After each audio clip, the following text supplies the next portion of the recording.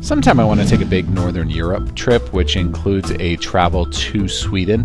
I haven't been to Sweden or Norway. I have been to Finland at this point, and I would really like to go to Sweden and Norway. That's part of my big Northern Europe trip.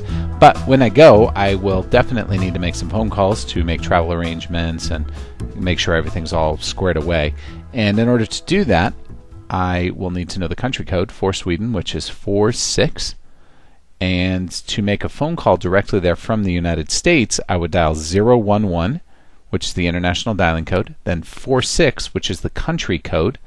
Then I would dial the phone number that I'm trying to reach. So again, I would dial 011, then 46, the country code, and then the phone number that I am trying to reach. But I wouldn't really recommend calling direct. Your phone company will charge you a lot of money. If you want to call a phone number, I really recommend using Skype. We detail how to make free and low-cost calls using Skype in other videos.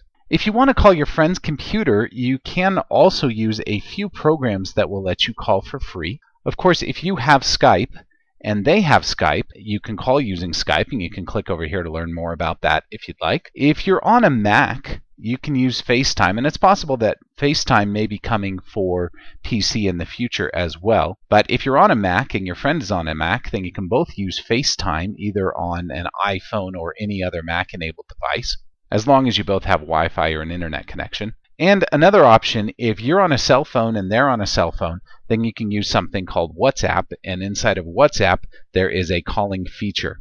Now you can click on any of these that we've detailed here, and you'll be able to go to a video that we've made about each of these so that you can learn more about how to use any of these apps for free calling. And as long as you and your friend have them, you'll be able to make free calls using these tools.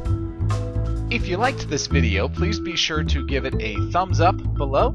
Be sure to subscribe, as we have more helpful videos almost every single day. If you have any questions that we can answer for you, please be sure to come and visit us at showmehowtodothis.com.